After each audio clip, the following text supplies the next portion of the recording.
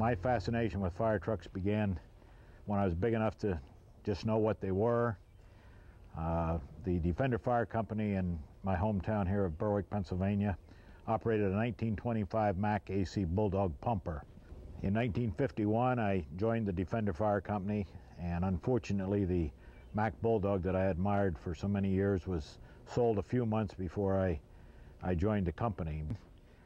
I decided that maybe I ought to have my own fire truck, and I put a bid in on a pumper which was for sale in New Holland, Pennsylvania.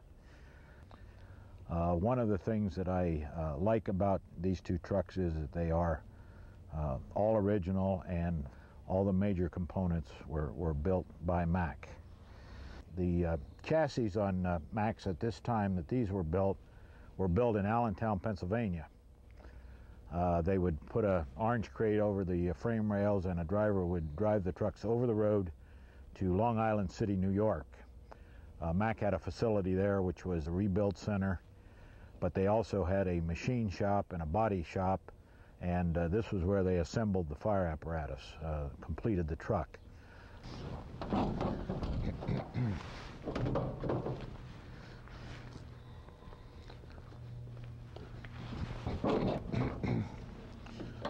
The motors are both Mack Thermodynes.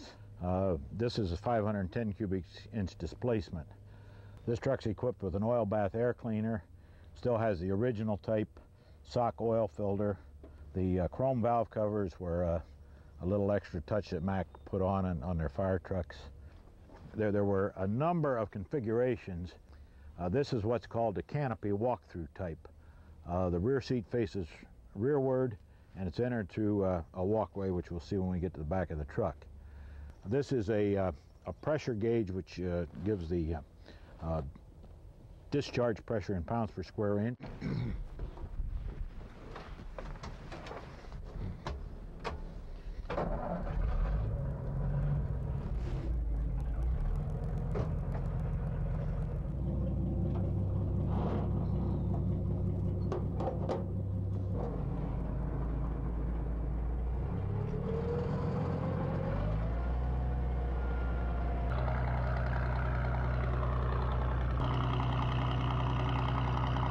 Running at 1100 RPM.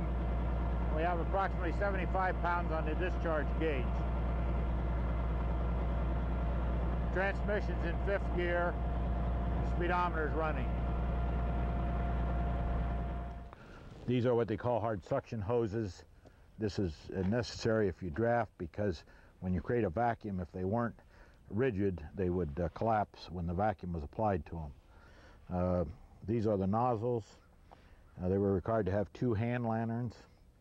This is a suction strainer which goes on the end of the hard suction to keep the major debris out of the line that goes into the pump. They didn't make the extinguisher, but they had their name put on the extinguisher. All pumpers were required to have ladders on them. At this point in time, all trucks were delivered with bells. This particular motor has an updraft carburetor. 2 distributors, 2 coils, and 2 spark plugs per cylinder. The L model has always been my favorite Mack model of all time. I've often remarked that I think on the 8th day God created the L model Mack. This was owned by the Dauntless Hook and Ladder Company in Selinsgrove, Pennsylvania. It was delivered on March the 1st, 1948, and it answered its last fire call over 30 years later on May 17th, 1987. As I mentioned before, this is the 3-door version of the sedan cab. The seat faces forward, and it's a very generous amount of space in there. 3 firefighters in full gear could ride there without any problem.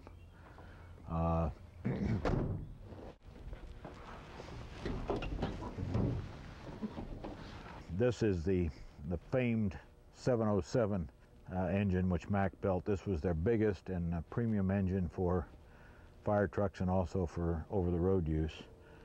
They dolled these up with the chrome covers and the chrome air cleaner.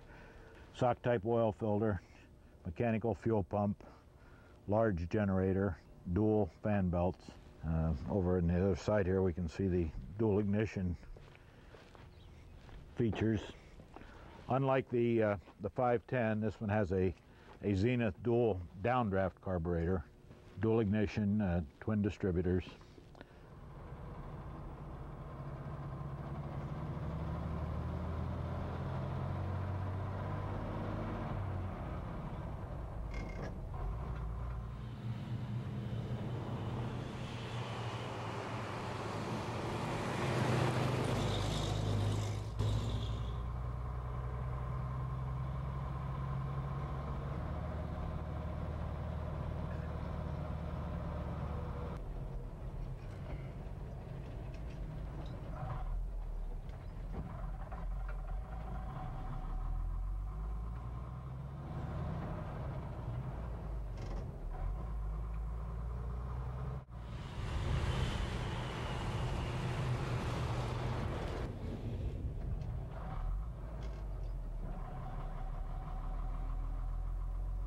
Be able to do the shifting frenzy that some of the fellows with their 76 speed forward do, but we'll see what we can do with the 4 we got.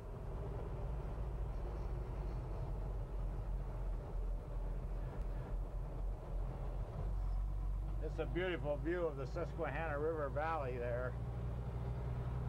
Actually, the county line runs right through here. The northern part is Luzerne County. The southern part is Columbia County.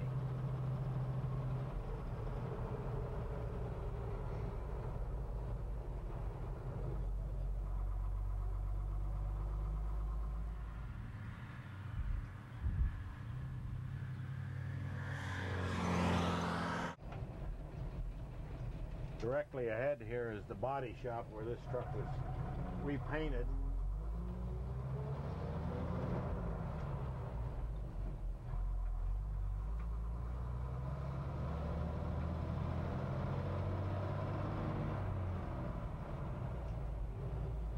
We'll be taking a route here out through the country that involves a pretty good grade. I'm not sure, I think it's probably about 10%, but that'll make the truck work a little bit.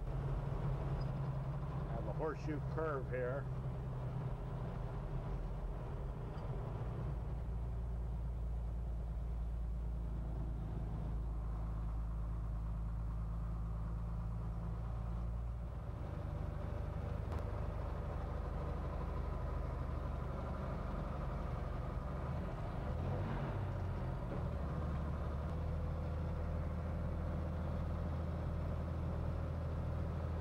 We're over the steepest part of the grade now. It levels off just a little bit.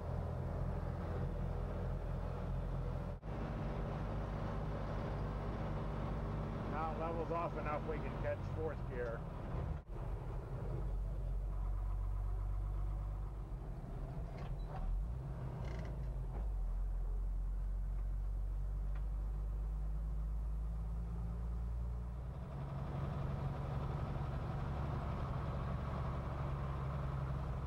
One thing that I like about this truck, everything is manual on it. Manual transmission, manual steering, manual clutch, manual choke.